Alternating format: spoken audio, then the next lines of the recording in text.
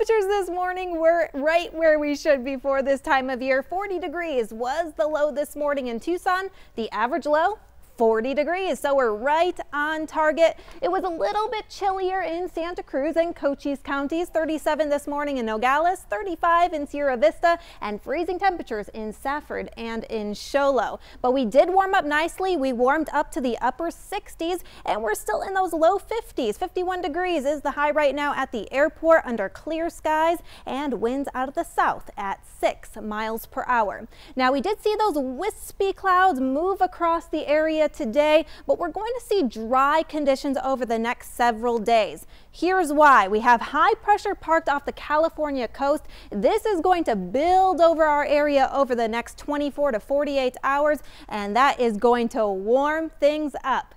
Very different than what the Midwest and the Northeast are going to see over the next few days. Yeah, portions of New York, New Hampshire, up into Maine are going to see up to 2 feet of snow. Yes, 2 feet, and temperatures only reaching the teens. Yes, this is what they're going to be seeing tomorrow, and this is what we're going to be seeing. Dry conditions, mostly sunny skies, and temperatures near 80. 76 degrees is the high tomorrow in the Tucson Metro, 50s in the mountains, and 70s in Santa Cruz and Cochise counties.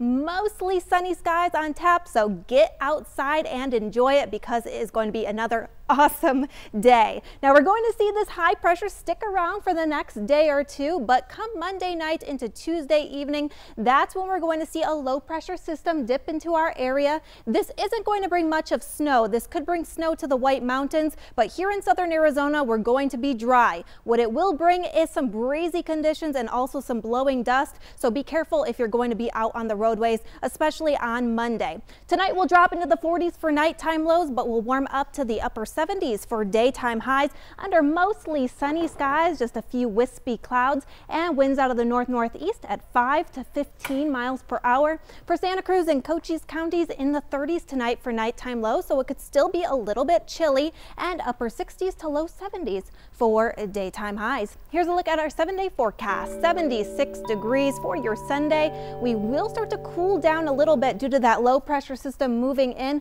We'll only reach the mid-50s on Tuesday, but then we'll see another warming trend occur. We'll be right where we should be Wednesday through Saturday. Plenty of sunshine. It's going to be a great week, especially tomorrow with temperatures in the upper 70s.